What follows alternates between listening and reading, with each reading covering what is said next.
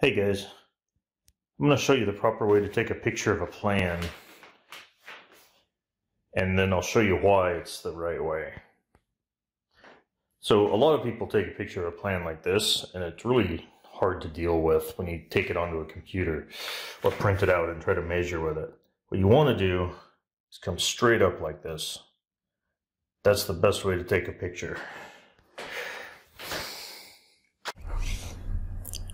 Okay, I'm going to import the correct type of picture into SketchUp and show you how it works. Okay, so when I make a drawing here, I can make a line and it's right on axis. And make a green line and it's right on axis. Really close anyway, just a little bit off.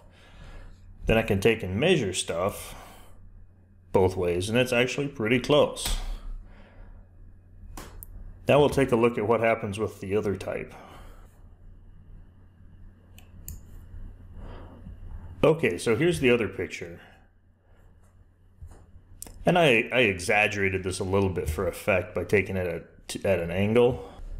But even if I square this up, I can take this picture and rotate it a little bit. Okay, so now the red is on red axis, but watch what happens when you try to trace over it.